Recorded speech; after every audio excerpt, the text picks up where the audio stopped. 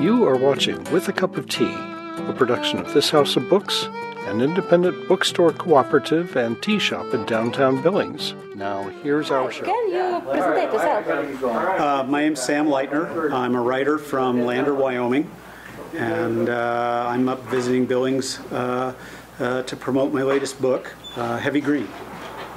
And what is special about this book? Because you have 8 books before, and it's different? Yeah. Well, this book is historical fiction. I've written it with the fiction part being merely the characters. Everything else that takes place in the book is real. The people are not real people, but the events that take place in it, all of the history, every little facet of it is factual. And I tell people, all right, you're not going to learn about a person, but you're going to learn about the events that are in this book, and it's going to be historically accurate for you. Okay, and what is events exactly? Maybe. Essentially what the book is about is in 1967 to deal with the movement of weapons from northern Vietnam to South Vietnam on the Ho Chi Minh Trail.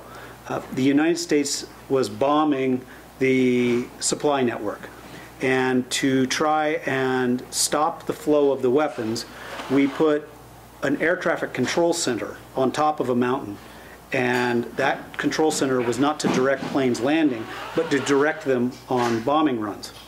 And those bombing runs were literally only 135 miles from Hanoi, the North Vietnamese capital. So the North Vietnamese realized right away they had to get rid of the facility, and we realized it was very effective.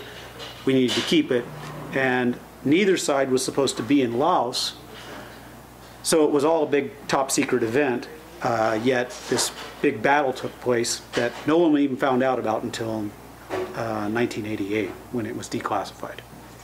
And part of the reason why I write about what the war is about is people born, say, 1965 and later, our history classes don't include the Second Indochina War. They don't include the Vietnam War. We learn about that from movies and things like pop culture, because it's a taboo subject. You just don't go into it in school. So I was going to write something that would be entertaining and would also explain the war and be accurate in its explanation. Oh, wonderful. And who is your audience? My audience would be travelers, would be one group, but definitely history buffs. However, this book is a ticking clock, so to speak. You read a Clancy novel, or any novel that is a thriller fiction novel. There's a ticking clock going on. They've got to get something done before blank happens. Okay. Well, in this book, the same thing's going on. It's just blank was a real event. So there's a ticking clock happening. All of this stuff has to happen, and something's going to happen on a given day. How are we going to get it all done by then? It's going to be difficult to do. You got that clock. You got that angst all the time in it. So it almost reads like a thriller fiction novel. Okay, and you said that you never thought that you are a writer. How everything started? Yeah, I never thought I would be a writer. 30 years ago, I took a trip to Thailand.